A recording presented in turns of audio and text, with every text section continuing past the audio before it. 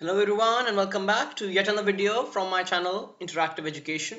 And today we're going to look into the last part of the chapter political parties, and this will be the third part and the last lecture of this chapter, part of the class 10th civics portion essay 2, in which we're going to study the last two portions, that is challenges to political parties, and we're going to study the reforms to political parties. So these two parts are what we are going to cover in this lecture. These two things are going to be the part of the agenda of this lecture. So let's move forth and start without further ado.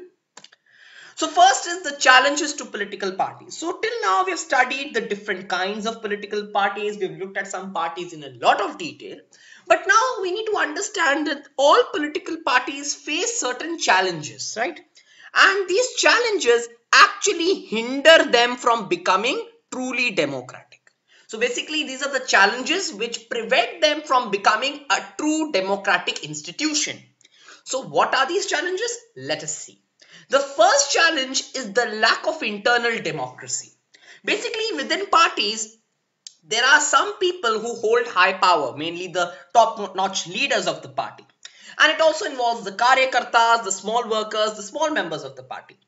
So basically, in many parties, there is a lack of a proper democratic system because power is concentrated only among a few top leaders. But the power in the party is concentrated within some groups only, within only a few leaders, and their control is so strong that the other members of the party, the smaller workers, the spokespersons, the smaller members of the party, the junior members of the party, sometimes they are not able to rise to the top, right? They also want to become top members of the party, but they are not able to do so because of the concentration of power only in a few top leaders of the party and no proper internal democratic setup. And because of the influence of very strong leaders, sometimes there is a decrease of democratic setup within a political party. So again, since there is strong control and power of the top leaders, because of that, they don't allow other members of the party to grow to the top, and hence this leads to a reduction of democratic setup, right? So this is the first main challenge of challenge to a political party. The second challenge that we have is the dynastic succession. Now, as this word suggests, can you think of what it suggests? Dynastic succession. That is the succession of a dynasty. One particular dynasty continuously succeeding. So in one way, it basically means that one particular family controls the affairs of a particular party. So in some parties, power and control is concentrated primarily in the hands of one family. So when there is one family which is controlling the affairs of the party, controlling the strategy of the party, controlling the methods of the party, controlling the elections, the basic working of the party, then we say that it is suffering from dynastic succession. And tickets are distributed giving preference to only that particular family. So for example, we have some person A and we have some person B. A is part of the dynastic family of that party. B is a normal person of that party. So who will be given preference? A will be given preference in getting tickets, right? Because A is part of the dynastic family of the party.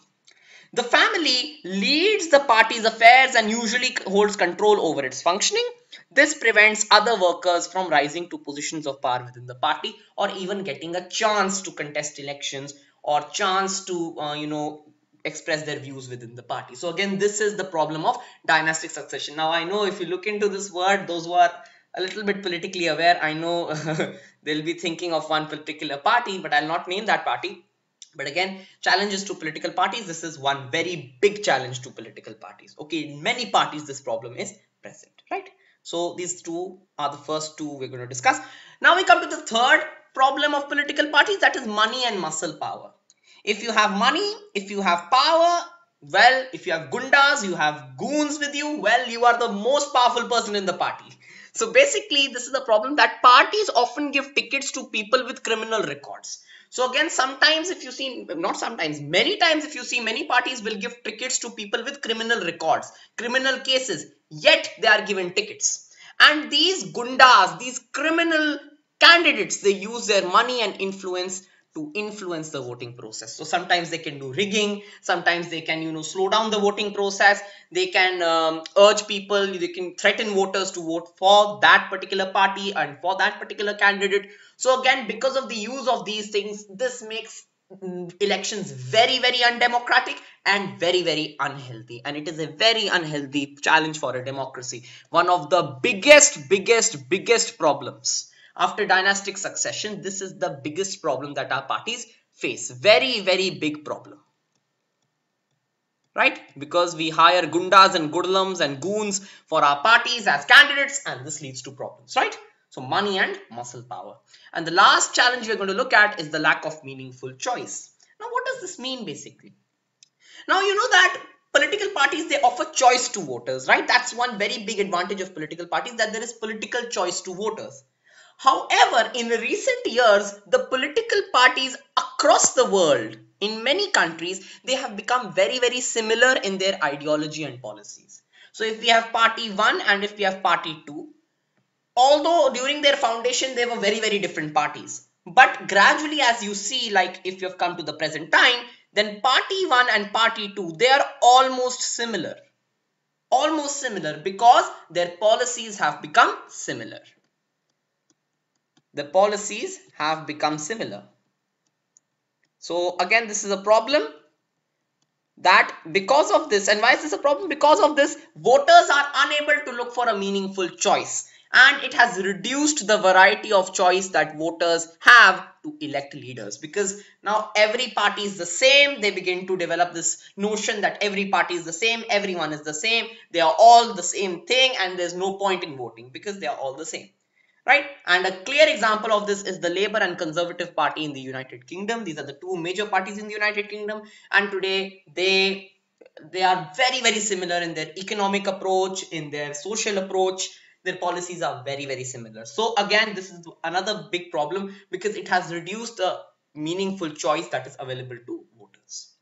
Okay, so these are the 4 important challenges to political parties. Please be clear with them. If you have any kind of doubt, please post it in the comment section below and I'll clear your doubt accordingly, right? So I hope challenges to challenges to political parties are absolutely clear, right? So we are now going to move on to the reforms.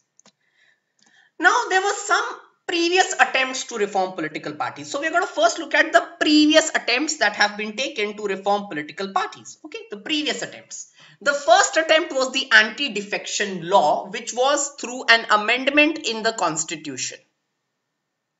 Amendment in the constitution. So basically what happened, I'll tell you.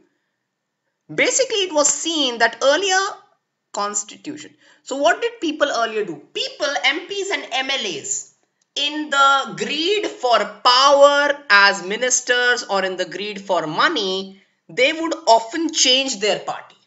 So they are MLAs and MPs of one party. So for example, they are the MLAs and MPs of Congress. Because of money or because of some problem, because of them being pulled because of money and the greed for being ministers, they would change to another party, suppose BJP. So they are changing their party. This change of parties, okay, this change of parties by a sitting MLA or MP is what we call defection.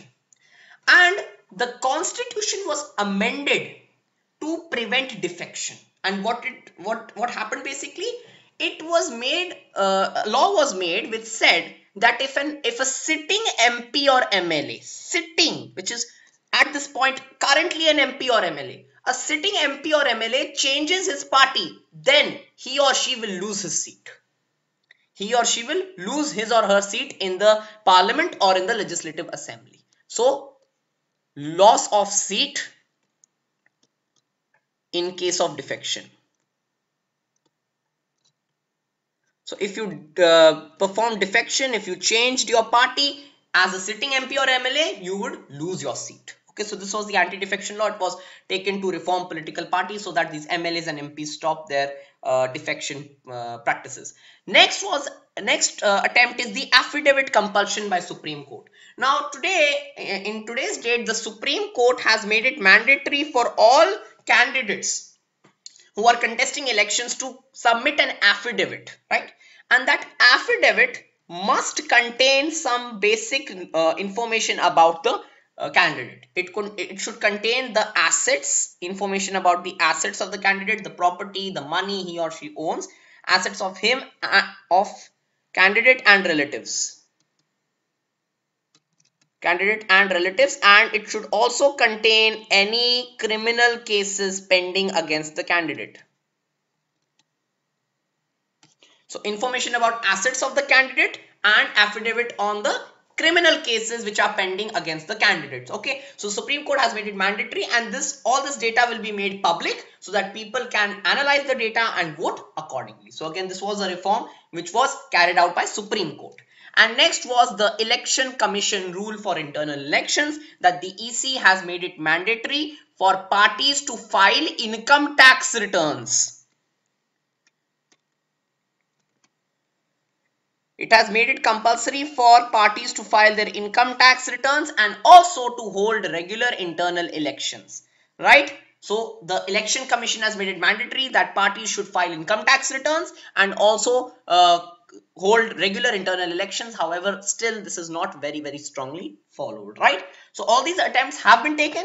They have been successful to some extent, but to some extent they have been failed also, because parties tend to manipulate these attempts also sometimes. Okay, so these are the previous attempts which were taken. Okay, now we are going to move on to the possible reforms. What are the possible reforms that can be taken to reform a political party, right? Which are the possible ones which have not yet been taken, but they can be taken.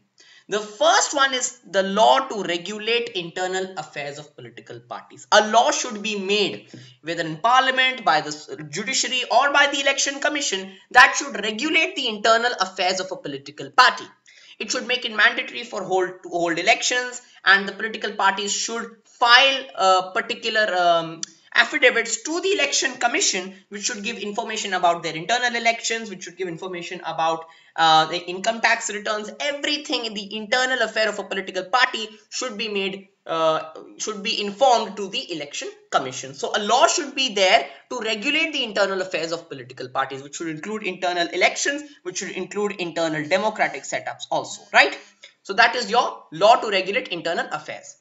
The next one is that a 1/3 of the seats, or 1/3 of seats or tickets, not seats exactly, tickets, 1/3 of tickets should be distributed to women.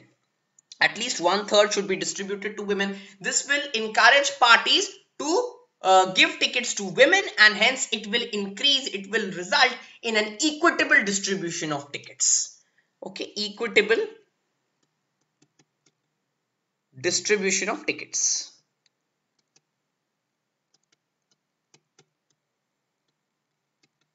Right? So at least 1/3 of the tickets should be distributed to women, or some fixed amount also.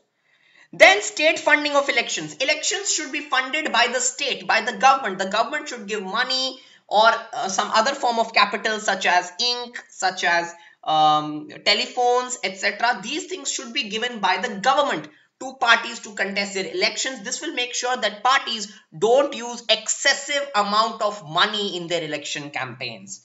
Okay, so elections should be state funded. The money should be given by government.